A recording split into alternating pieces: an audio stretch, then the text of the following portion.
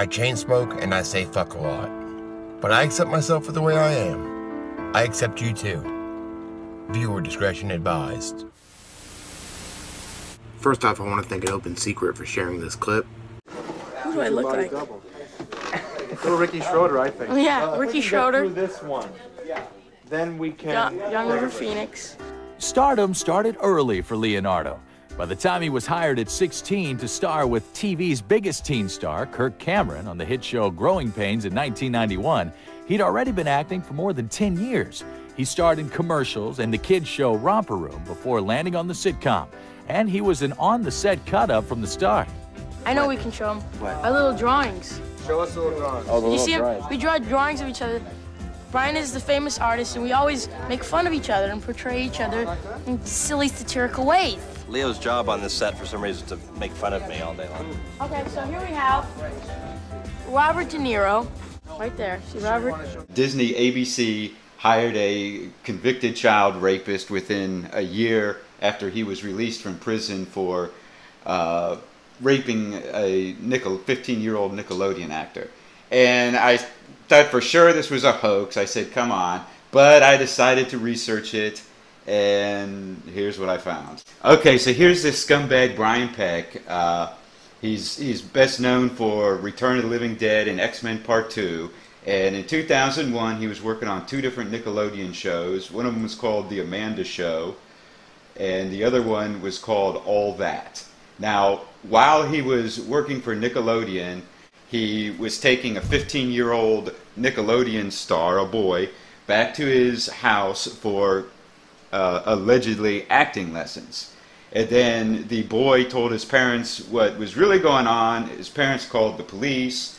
He was charged with 11 different crimes. They included lewd act upon a child, sodomy of a person under 16, attempted sodomy of a person under 16, sexual penetration by foreign object, 4 counts of oral copulation of a person under 16, oral copulation by anesthesia or controlled substance, sending harmful matter, and using a minor for sex acts. So that was 2001. Then in 2004, he agreed to a plea bargain and was convicted of a lewd act against a child of age 15 and oral copulation with a person aged 15.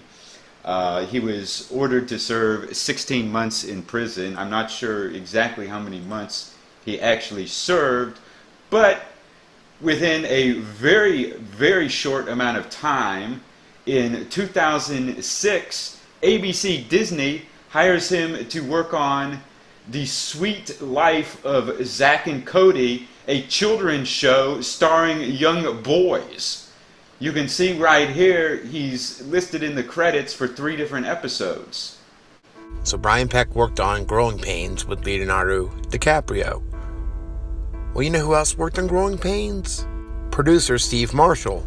Little Rock, Arkansas, an executive producer for the 1980s sitcom Growing Pains, has been sentenced in Arkansas to 7.5 years in prison for distribution of child pornography. Stephen Marshall was arrested last April 15th on charges of distribution and possession of child pornography. Marshall pleaded guilty to distribution, and the possession charge was dropped.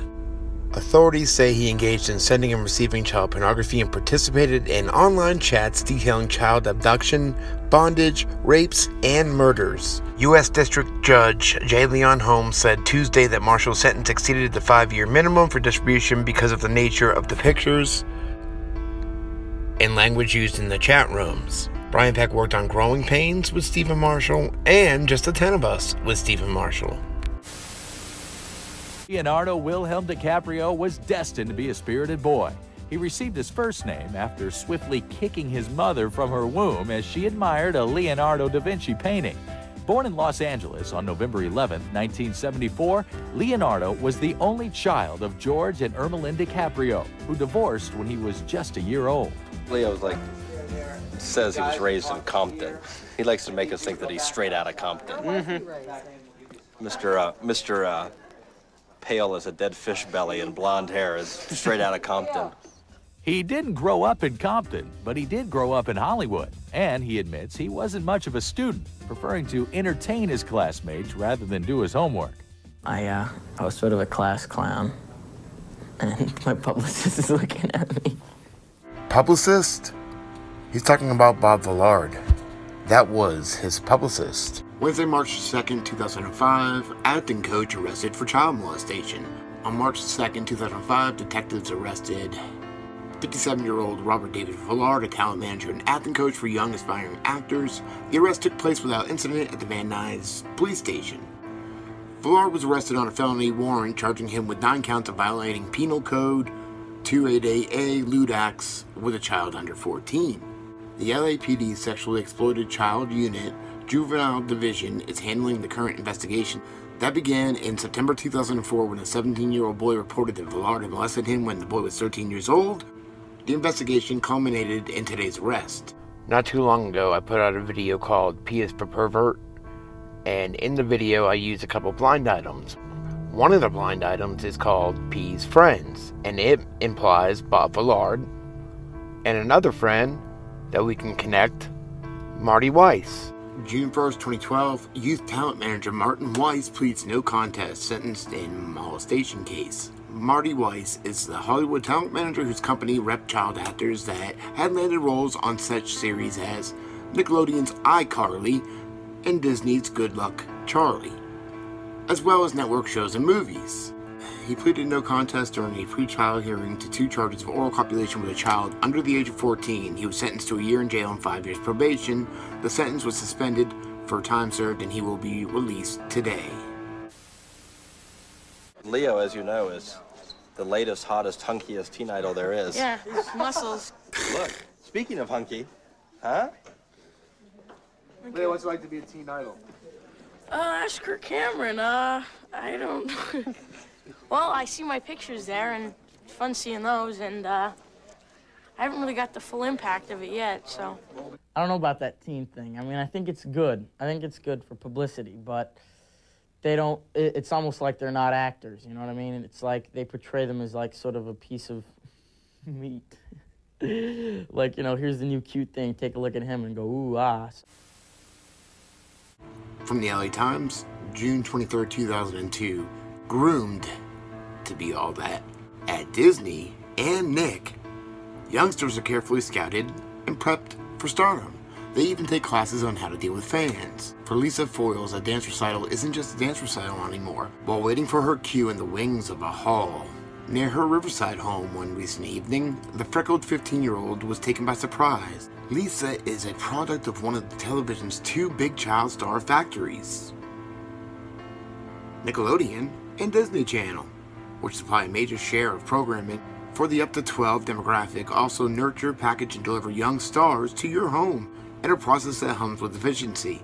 And also, Lisa has not only taken countless hours of singing, dancing, and acting lessons, she's even taken a course on how to be a child star, a series of workshops and classes on how to act professionally, deal with production crews, taught the press, and handle crowds of her eager young fans when she's spotted in public.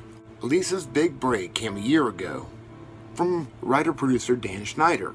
Round-faced and multi-talented, he broke in as a teen actor in the 1986 ABC series Head of the Class. Schneider was picking a new cast for season 7 of All That. The show, which he co-created, has become something of a talent incubator at Nickelodeon, making stars out of Amanda Bynes, Keenan, and Kel, among others. The new cast started with a 2-week comedy boot camp that Schneider held with help of a team that included the show's dialogue coach, Brian Peck. Lisa has tremendous enthusiasm. She's a natural, said Peck, who is also an actor and voiceover artist. So this connects Brian Peck to Dan Schneider and Nickelodeon. Pickle Boy. He hates pickles. Pickle Boy. His pickles taste bad. Pickle Boy likes to hurt and tease pickles. Pickle Boy, the best pickle boy in the world. I think it's safe to say that something's been going on at Nickelodeon with the recent termination of Dan Schneider, who has been there for many years, and then following a few months later, the resignation of Sama Zargami, I don't know if that's how you say it. I've never even heard of her before. But something's definitely been going on, and something's changing.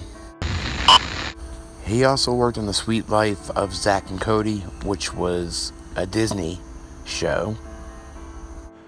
X-Men and X-Men 2, or X2, directed by Bryan Singer, which is also a connection to Mark Collins' Rector and the Den organization.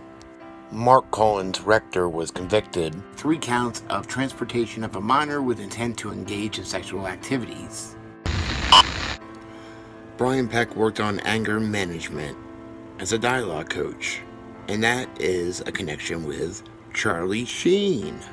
But not only Charlie Sheen, it's also a connection to the subject of my other video, P is for Pervert, Jeff Ballard, who was also an executive producer of Anger Management. And in my other video, one of the blind items, P's friends, refers to allegedly Bob Villard and Marty Weiss. And if we want to take it full circle, Jeff Ballard was Kirk Cameron's PR on Growing Pains. Fucking stoned.